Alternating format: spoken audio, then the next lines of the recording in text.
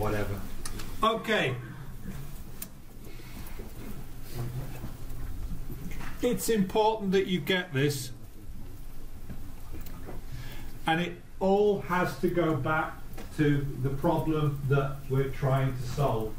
We want to make our account class friendly and useful, because that's what we're aiming for, which means that if I do things like in my program, if I go in here and go console.writeLine A there, it does something friendly and useful.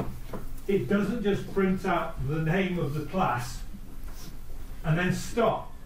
What I wanted to do is print out this account is owned by Rob, it's account number 1234, and it has £50 on it or whatever. That's what I want. And so I get that effect by replacing the behaviour which would normally be produced by toString with a customised one.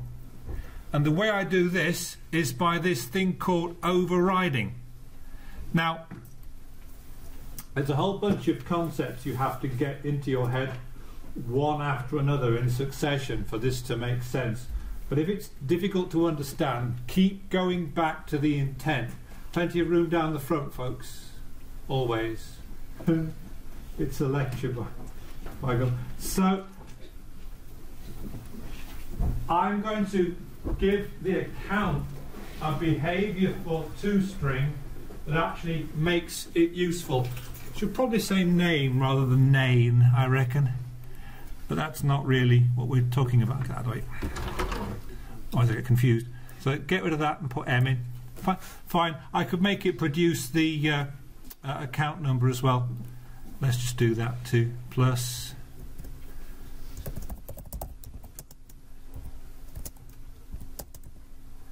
account number. There it is. Plus the word balance, I guess. There you go. Is that all right? It seems mostly happy. Yeah. Okay. So now it prints out the name, the account number, and the balance. And the idea is that this thing returns a string. It doesn't print anything, so I can use this anywhere I fancy. So now when I run the program, if we just run it very quickly, I'll whack a breakpoint here so we can see it. Bang. Then, oh, that's cool. Snaps is really awesome. Snaps is my new framework. How did you do that? Whoa. Well, I've no idea what's happening. Oh, I know what's happened. Yeah. What's happening is that I've actually dropped the program. I've opened the program source file, not the program actual project. So if I go in here and I go, that was really weird. Parallel universe time. I'll be releasing snaps into the wild fairly soon. We'll have a play with it. In fact, I'd value your comments. Back to the plot. Open recent projects and solutions. Account manager. There you go. It gets very confusing if you open.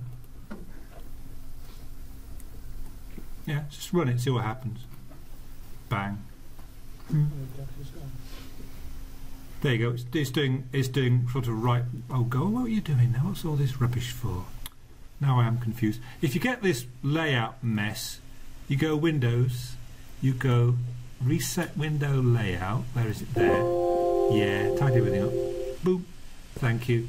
Now run it again. So I'm still not happy. This is still the wrong one. Let's try it again. Let's get it right properly. Recent. What was the project called? I can't remember. It was called Static Demo.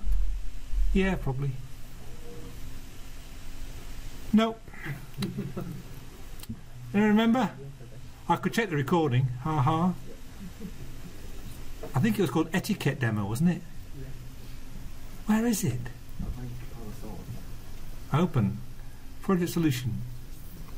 There you go. Etiquette. Boink. Open. Ah, lovely. And it's even got the changes I just put in. Yes, it has. It's even changed it from name to name. Right, now we're in business. Now I'm a happy bunny. Wham. That's a lot quicker. There it's calling the toString.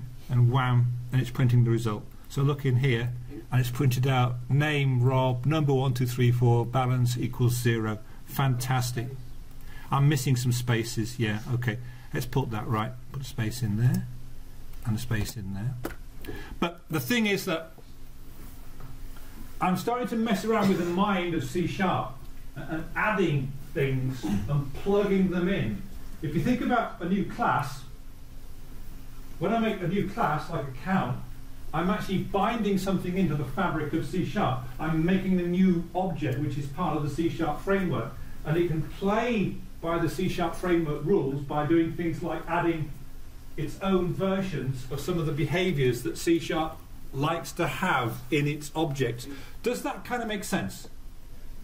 We have a behavior which says that if I ever need the string version of you, I'll call your toString method, and that's enshrined in the object class, which sits right at the very top and doesn't do a lot. If you have a look at the object definition, if I go in here and I go to definition, then bang, doesn't have a lot to say for itself. It's got some methods, equals, reference equals, blah, blah, blah, blah, blah, but it doesn't do an awful lot of any great interest because it's basically a placeholder.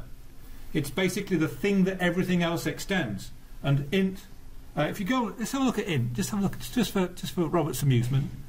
I'll show you how this really works. Int I. Go in here, right click, and go to definition. Okay, int's got loads of things in it, and int can do loads and loads of things, and it's structure and blah blah blah, and it actually extends the object class but doesn't tell you that, which is annoying of it.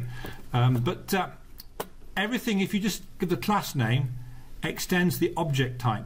So here, if I want to, I can actually explicitly put that in place, but a count is based on object. In other words, if I go back to my slide deck, wrong one, oh, this is what we do, this guy here, that's how it works.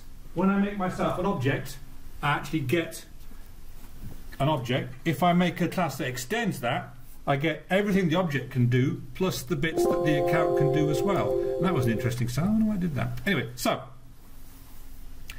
are you sort of okay with this now? Does it make more sense? Think about the problem that we're solving. We want to make our account behave in a useful, friendly way.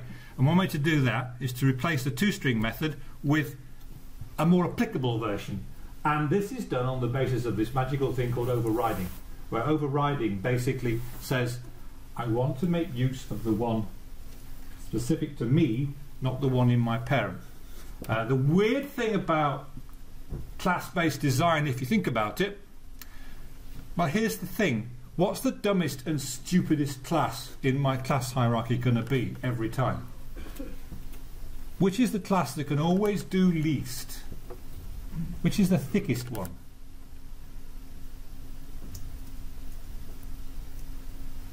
Any thoughts? Yeah? Would it be like the child? No. This is the problem that people have. If I draw a diagram of a company or something, I'll put the boss at the top and I'll have all the minions underneath, correct? And the further down the hierarchy, at the university we have the vice chancellor up here, okay? And then me somewhere down below this floor, okay? That's how you would arrange it. King goes at the top, then all these subjects go underneath. Right, fine. When you do that in object world, object goes at the top and account comes down here. And account can do lots of things that object can't, correct? Yeah. So the further down the hierarchy you get, the more useful and intelligent that you get. And so the idea here is that it's not intuitive. The thing at the top is the dumbest thing. The thing at the top is the object, and that can't do anything much.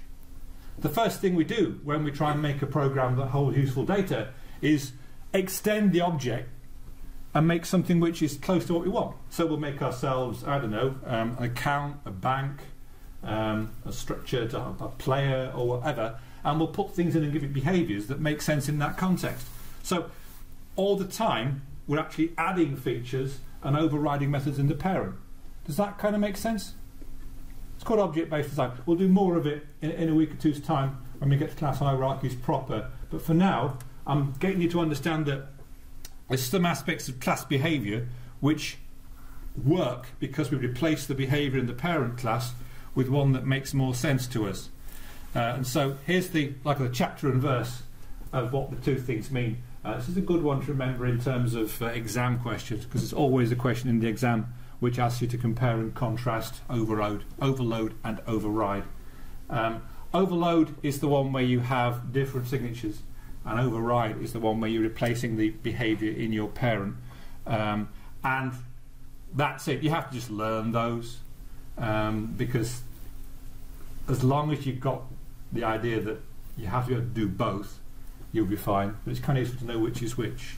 Any questions on that? It's a fundamental... I'm playing around at the moment with writing games in the Snaps framework, and I've got several different kinds of sprite. I've got a very dumb sprite that can just display a picture on the screen, and that sits...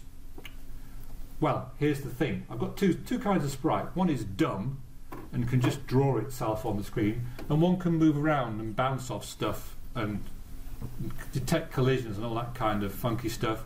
Which is the parent? The parent is always the dumb one. Don't mention this at home. My experience, it's always the kids that can do less than me. Well, the kids have a different opinion on this. In real life, yeah, the kids are always useless and the parents are the clever ones, I tell myself. But in programming, the further down the hierarchy you get, the more interesting things are. So my parent sprite, all it can do is just display itself on the screen at a certain position. But the children of that can actually move around, they can be controlled by the joypad, they can do all kinds of interesting stuff because they have got more behaviours. And every single sprite has an update behaviour which says, hey, update yourself, it's time to actually do whatever it is that you do. And the parent one at the top, its update behaviour is empty, it doesn't do anything, it just sits there because it's a background. If it was a scrolling background, the update behaviour would make it draw itself a little bit further along each time. So you get like a scrolling Sonic Hedgehog type of thing going on.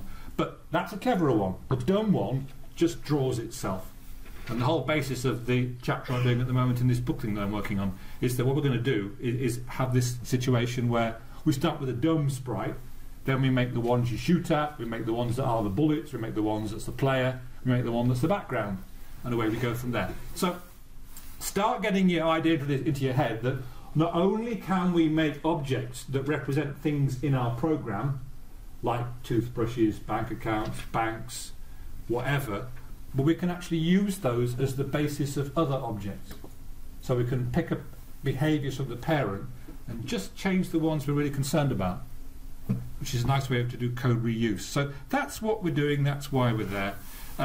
It's going back to etiquette, then the reason why we have toString is because it's useful. It's a nice thing to do if you can actually put up on the screen a string that describes the contents of what's in there. And I can put this in a message box, I can print this out, I could write it into a log file, because it's basically a lump of text.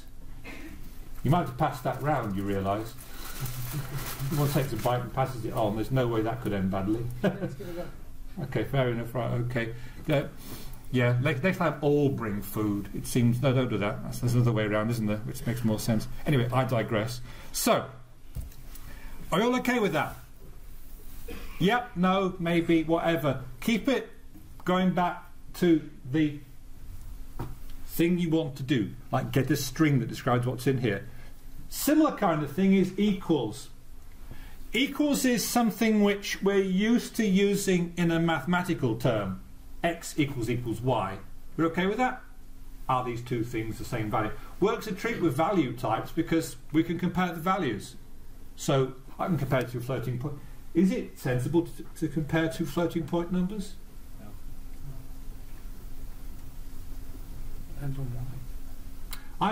I have doing the game, and your sprite, okay, and you put some. Do you know how you make friction in a game? Here's a question for everybody. How do you make friction in a game? How does Robert make friction in a game? Does he go all Newtonian and add forces and vectors and all that kind of stuff? Does he? Well, the thing about games, when we're playing games, the number one thing about games is you cheat like crazy. You don't do things how they're supposed to be because they're probably a bit slow. You'll do something which cheats. And so what Robert does to get friction is he multiplies the speed by 0.9, say. And so remember the game is updating, say, 60 times a second. If I multiply the speed by 0.9, every time I do it, it gets a bit smaller, okay? So the thing slows down. So it looks a bit like friction. It's not really friction, but it looks like it slows down and stops. Does that make sense?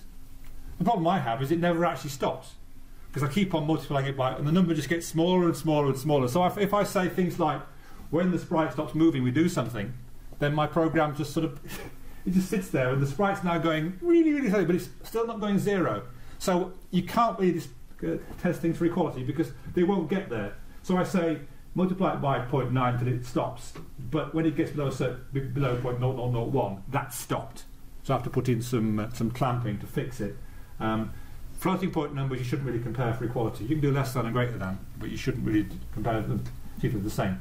And so yeah, games, great fun. Friction. If you're playing Mario Kart, when you go over one of those speed bump things that speeds you up, do you know how they do that?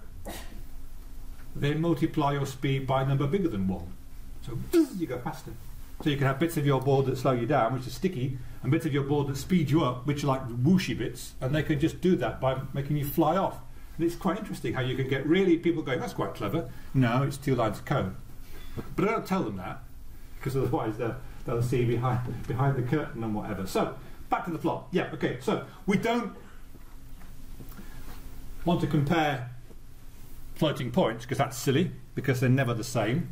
We can check to see if they're near enough, that's what we do. But in the case of accounts, I might want to compare them. Why?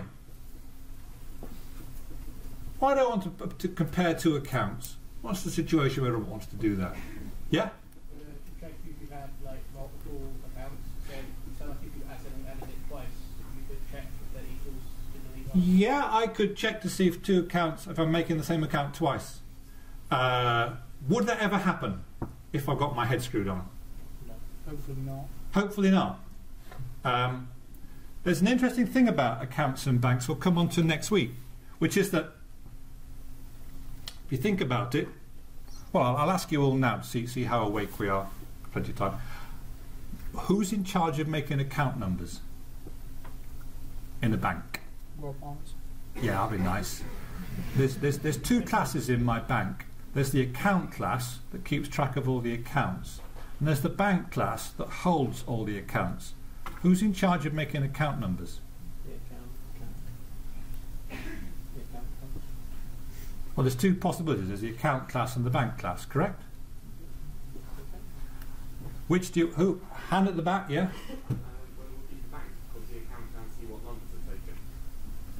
That, the man at the back is right with the money. It would have to be the bank, because the account has got no way of knowing which numbers have been taken, correct? So whenever I make a new account, I say to the bank, hey, I'm making a new account for Rob, can you give me a new account number please? And the bank will go off and get one and come back, and that will be the account number for that account, and the bank will make pretty darn sure that we don't have 2 accounts with the same number. So I can make my own throwaway accounts, but as far as I'm concerned they can have whatever number you like, but the bank is in charge of giving out account numbers. We'll put them in the account when we construct it, and because we don't provide any way of changing that, we can lock the banks into the accounts into the bank. Does that make sense? Okay, so it's an interesting thought to make sure that we don't make 2 accounts that are the same. But I've got a much better reason for wanting to compare 2 accounts for equality. What would that be? What am I very keen on? Apart from cheese, pinball and photography. That's about it really. It's my life. And not even that much pinball. What am I quite keen on? When I make a program, what do I try and do? Yeah? Money. So I get a really, people have a really warped opinion of me. Yeah, money is nice.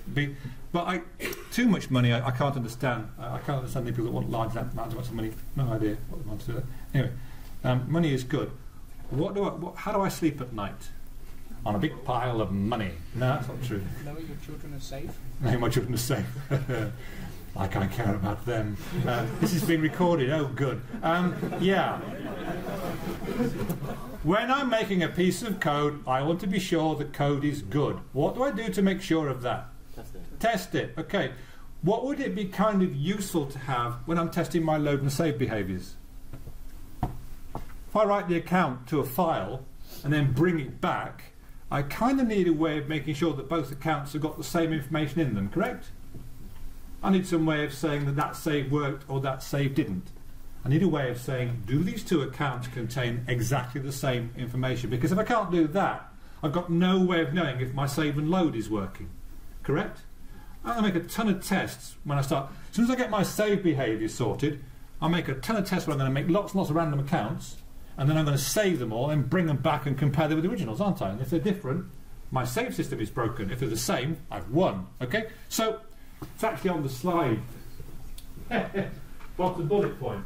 But no one looks at the slides. Why would you want to do that? Okay, so to do that, I need an equals.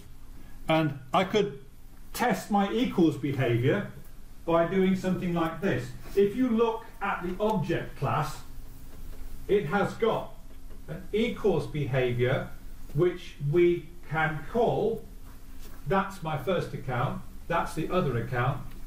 A is having the equals called, B is being fed in, so I can compare these two guys. And equals returns true, if they're both the same. So this thing here is a behaviour that will check to see whether my two objects contain the same information. And if they do, it'll return true. Now, I'm going to have to make that because the C# system does not know which bits of my object are important to me and which bits have to be compared for equality. But can you see it's a useful thing to have? And from an etiquette point of view, it's a good idea to have this to test your save and load, because you can't test save and load unless you've got this in place. So we have to write our own equals, and to do that we replace the behaviour in the parent class with one that actually we can use to prove that two things are the same. And this is the equals method that I could use if I just had a name and an address in the account class. And so we see that word override again because I want to replace the actual parent equals with one I'm going to write. It's Boolean because it returns true or false. This bit's rather annoying. It's passed an object. Now what am I comparing? What's my equals working with? Account. So why am I passing an object in? Seems wrong, doesn't it? Okay, this is going to hurt your heads. I apologise for that. Where does object live? Well, in the tree, where's object? At the top. Right, okay. Everything in my class system is descended from object, correct? So object is the ultimate parent, and everything underneath object picks up all the behaviours of object, yes? Okay.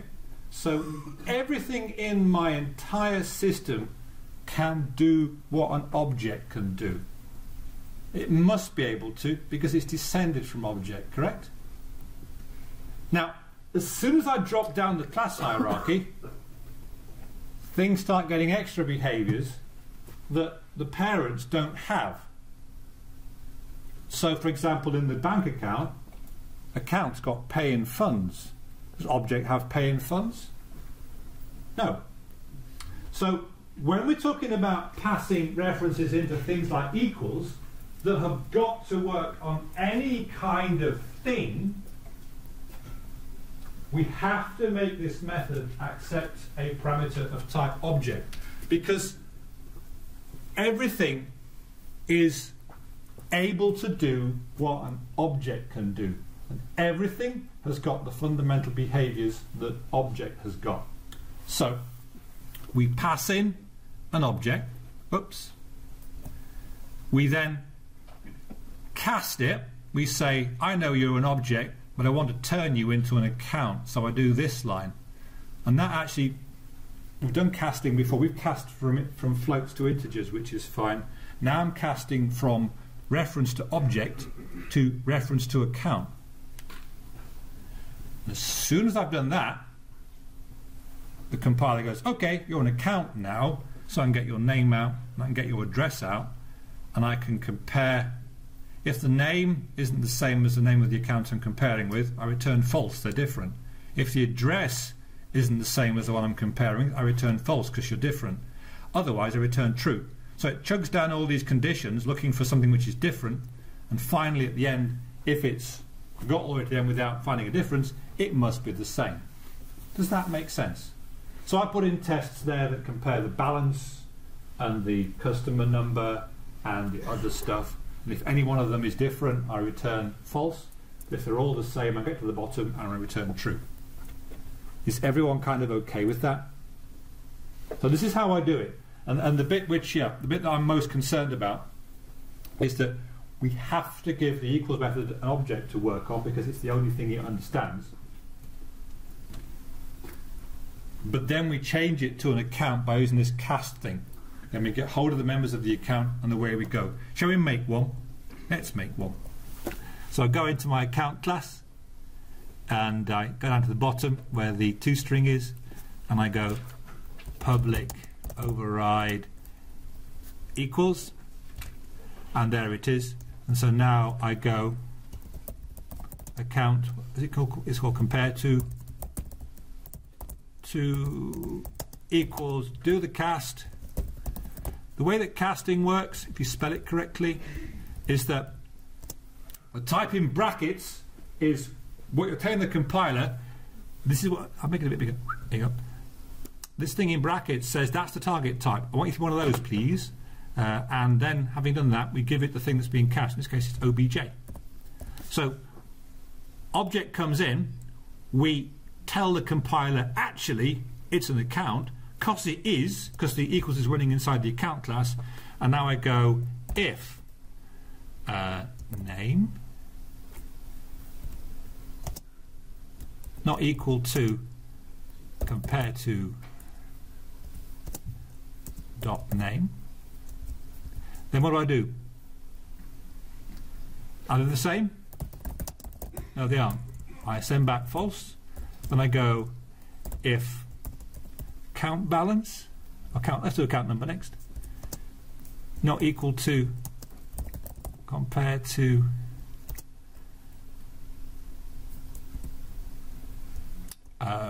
dot account number, then return false. And just keep on going down, working through the other ones as well. And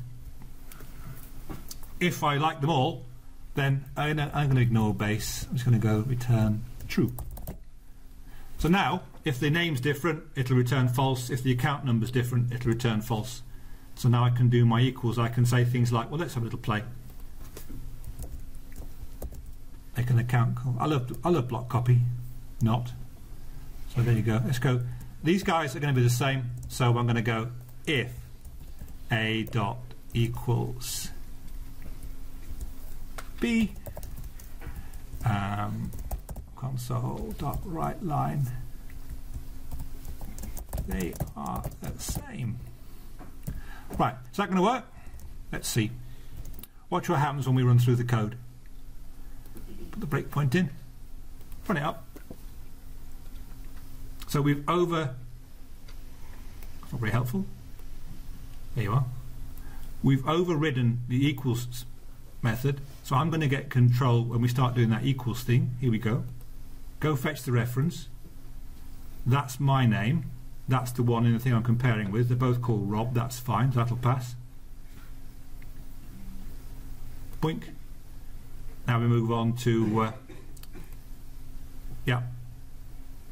Hang on, what's just happened? Oh dear. Do it again, this time in English with your brain turned on. So step into. Thank you. Doink. So yeah, the name's the same, the account number's the same, we return true. And now it prints the message, but you'll probably never see it because it'll whiz past. Oh, that's what. There you go. They are the same. So from a good manners point of view, it's a nice idea to provide a method which lets me find out if two things are the same, and a method which lets me print things out on the screen. Does that kind of make sense? Is everybody all right with this? Yep, a question. How come when you compare in the account it lets you directly access the name of the comparator rather than calling the method? I love that question. Question is, hang on, these things are meant to be private. How come my equals method can get hold of the name directly? What's going on here? Good question. Anyone know the answer? Yeah? Don't you have a, or isn't that a, yes sir, I forgot the name of it now. Member? It's the attribute, isn't it? Nope. Good thought though. Where's this code running? Where's the equals method live?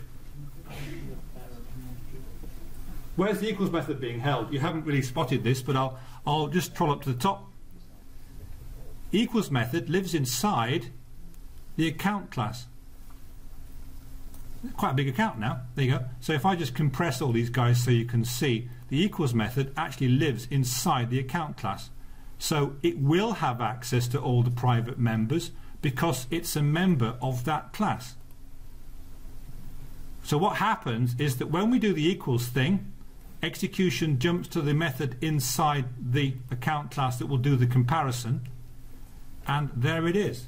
So the reason why we can get hold of stuff inside the account is because we are inside the account. We're living inside the account class at that point. So we can do anything in here, we can touch what we like because we're actually inside it. What's happening is the outside world isn't acting on account to find out if two things are the same inside it. Account itself is providing the behavior. This is a really important point because what we're going to do is put all these behaviors inside the object. In my game, I have a method which updates a sprite and makes it move across the screen or bounce off things or do whatnot. Where should that method live? The method that updates the sprite and makes it move across the screen and do its sprightly thing. Where should that method live? In the sprite. In the sprite. So all the behavior for your object should live inside the object. Then it's got access to all the properties and things that make that object hold the data that we want to work with. So the fundamental principle here is that absolutely equals is inside the account object because that's where it's best to put it. Does that make sense? Okay? I'm trying to get you thinking that now I can do my programs and I can write my loops and whatnot and I can manage data. The whole business of the next sort of, I'll be spending my professional life writing object-oriented code where I slap behaviors and data inside objects and get them to do stuff. And that's true if you use Java, C++, C#, Python, JavaScript, scary times, because that's how they all work. We decide what has to happen, we decide what we need to store, and we make these object things. And from a design point of view, what you really should do is put all the behaviors inside the object that are going to deal with the object and make it look after itself. So my bouncing sprite, I tell it, this is the box you're bouncing inside. It's from 00 to 800 by 640, say.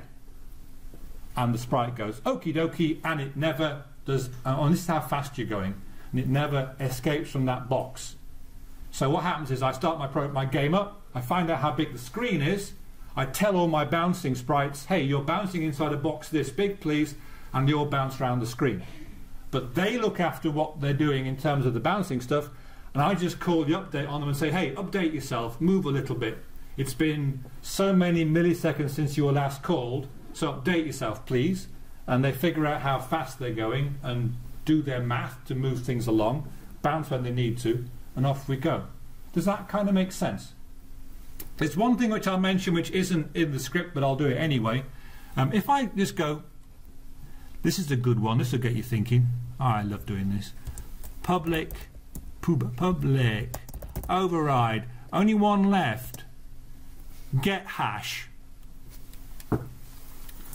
What do you think get hash does? Mashes everything together. Say again? So I mentioned checksum. Yeah. It's not a million miles away. That's a really good thought. When you go to the bank and you put your bank card in the machine, what's the first thing the bank system has to do? Hash it.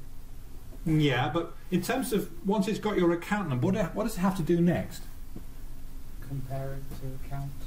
It has to, well, if it was a database, it would be a lookup, wouldn't it? I put my card in, it goes, okay, this is your account number, Mr. Miles. I'm going to go off and find your account record, then I can decide how much money we can give you, correct?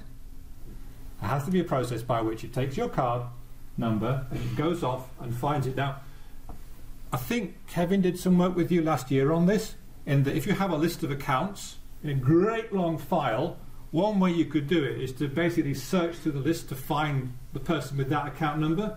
So look at the first account.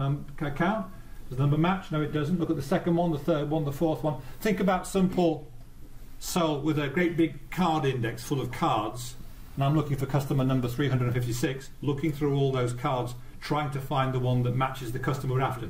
Does that make sense? It's a fairly horrible way to do it. Kevin will be suggesting things like keeping them all in order and then doing a binary chop to find out which way you're going to go and all that kind of good stuff. There's another way of doing it which involves a thing called hashing, where you take a lump of information and you then effectively generate a hash key which is going to be the location of your object. Okay, so I do something with the bank account which generates a number which is where I'm going to put it. Then I can reconstitute that hash code from information that I've given to take me straight there. And so what hash code does is it gives me the thing I can look for that identifies this thing as being that unique item. It's a bit like checksum, but not quite the same. It's a way of finding it. And what you can do is produce your own hash behavior, which works through the data, produces the hash code, and then you could use that in an index to decide where to place it. The reason I'm mentioning it is because it's a behavior that you'd want to have specific to that object, like you would the equals and the toString. And so C# provides a way in which you can build that one in, because the one you get by default, I think it just gives the I think it uses the locator or the name or something, I can't remember.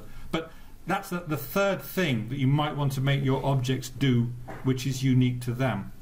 And so, yep, that's all rather nice. So, where are we? Well, objects are all children of this parent class. Everything we make has behaviours that are descended from it.